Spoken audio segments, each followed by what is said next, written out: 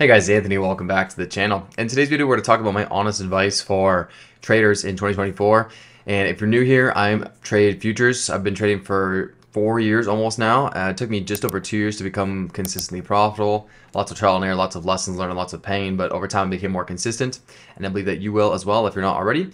So without further ado, let's dive into this one.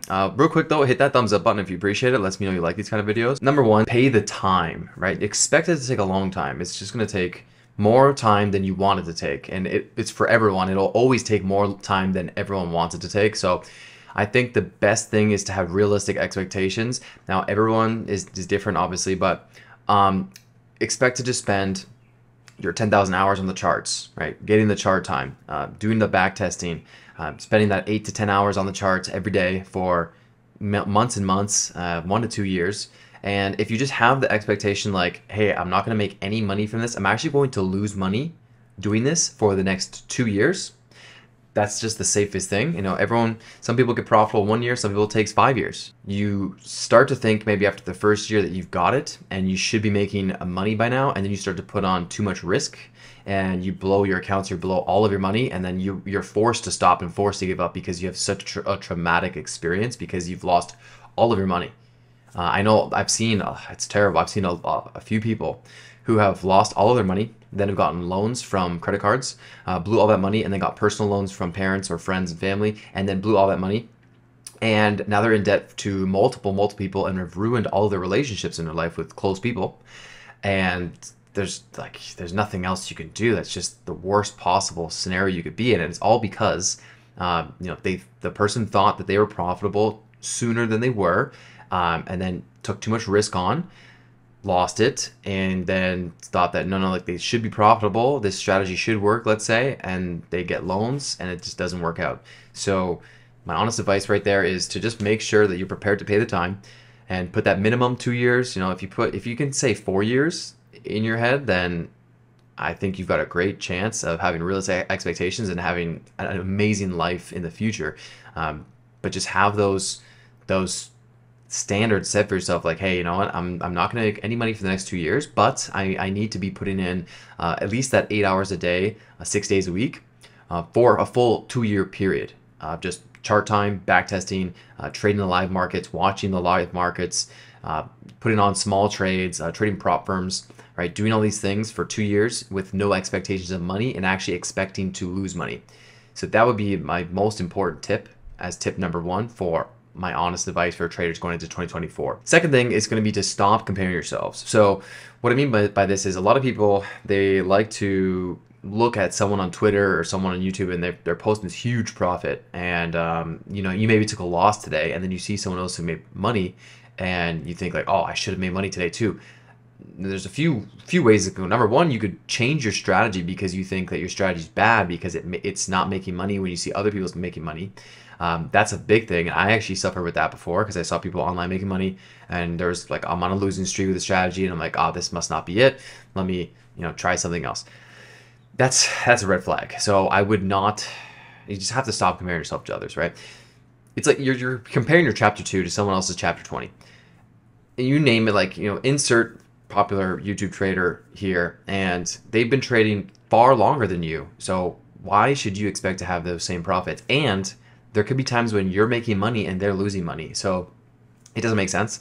All it is going to do is force you into probably risking more or over trading, or just being indecisive. If you just see all these traders post these profits and you think like, oh, I should be living this lifestyle by now, or I'm 3 years in, why aren't I making that guy's money? These are all, it's toxic. It's toxic. So the best thing is to focus on yourself, journal everything, and just keep track of all of the data. Just how you're feeling when you're trading, the losing streaks, the good trades you place, the bad trades you place, having pictures of everything and just having them all in the database. That's going to be far better than just seeing what other people are doing and just trying to emulate them. It's not going to work well. The best thing is to formulate your own strategy.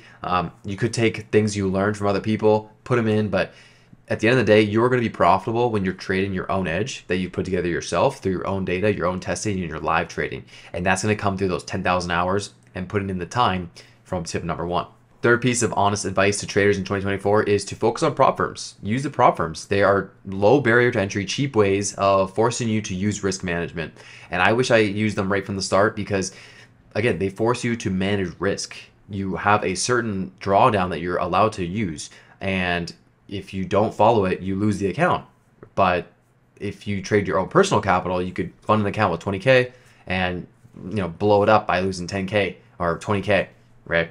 But if you're forced to learn risk management by trading prop firms, it's going to set you up far better. And then on top of that, once you do learn, on top of that too, like once if you do blow an account, you've lost $100 instead of $10,000. Or like as an example, the drawdown is $2,500 for like a $50 account, right?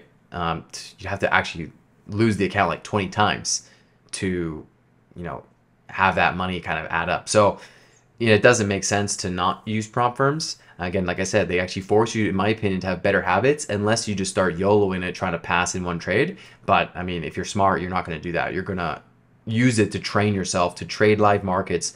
So that way it feels like there's some risk because you're using a prop firm account, but there's not actually the same amount of risk. So when you do trade them, it'll feel the same as trading your own personal capital, unless you're trading like a massive personal capital account, then it won't feel the same. But if you're trading a small personal capital account compared to a prop firm account, it'll feel the same while you're in the trade, right? You don't want to lose the account, but your risk is lower and you're forced to manage risk. So great way, right? And then when you do get it, the second part with this is when you do get it down and you are consistently profitable, you can scale up because, with futures trading, you can use 20 prop firm accounts.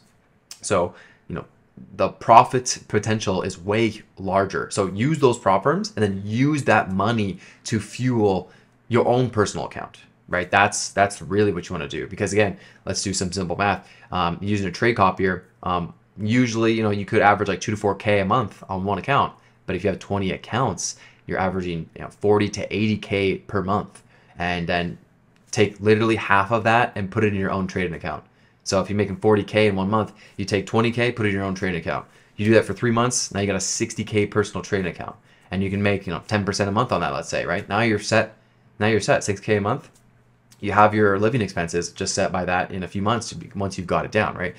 And then obviously, once you get the account up to 100K and more, then you're making serious money, very serious money, right? So those are my 3 tips, my honest advice for traders in 2024. Again, it's number 1, pay the time, right? Just pay the time, expect to pay a lot of time, 2 years, 3 years, 4 years before making any money. Don't expect to make money right out the gate or within less than 2 years. Number 2, stop comparing yourself to others. Just focus on your own situation, right? Use those strategies, backtest, build your own strategy, and don't expect it to take only 2 years because you see someone else that only took 2 years, and don't expect to be making a certain amount of money because you see someone else making a certain amount of money. Focus on your own system, your own strategy, and your own weaknesses. Improve that so that way you can be profitable yourself using your own trading edge. Number 3 is to start with prop firms and then use that prop firm to fuel it into your own personal account. That's going to conclude this one. Subscribe for more videos just like this. I post 2 videos a week helping futures traders become consistently profitable. Thanks so much for watching, and I'll see you in the next video.